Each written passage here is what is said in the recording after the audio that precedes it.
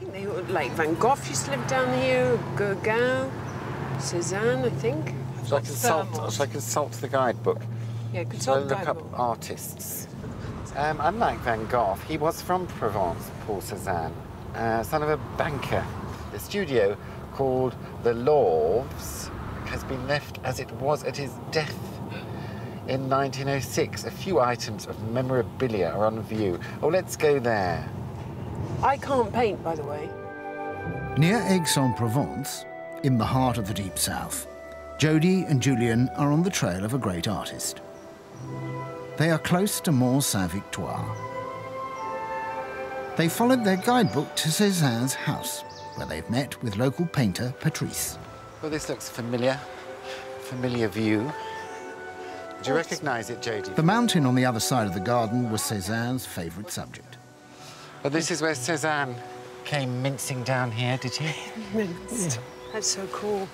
His life's work was to capture the transient effects of sunlight. Could you help us to do an acceptable painting? I can try. Yes. Because Cezanne said all is possible. Patrice believes that Jodie and Julian may have a problem. OK. But he has a solution. Imagine this is the first time. OK, good. Right, let's go paint. It's a bit ambitious for you. Perhaps you should paint a picture of a nice apple. They are going to Patrice's studio on the outskirts of town so that Team Bentley can create a masterpiece worthy of the judges. You have now the photo you have taken.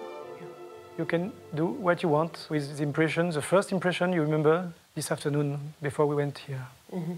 Good luck. Do you know, back in England... Oh, God, please don't. I'm trying to draw a pencil line. You're going to make me laugh. Back in England, Jodie is the face of Kentucky Fried Chicken. Stop it!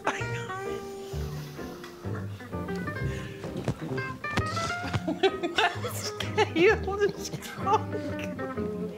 Oh, OK.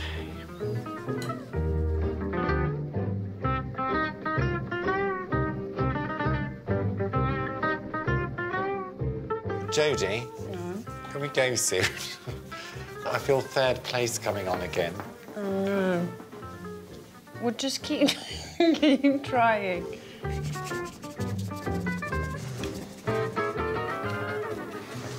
Well, that looks wrong as well. No, I'm concentrating. Shh.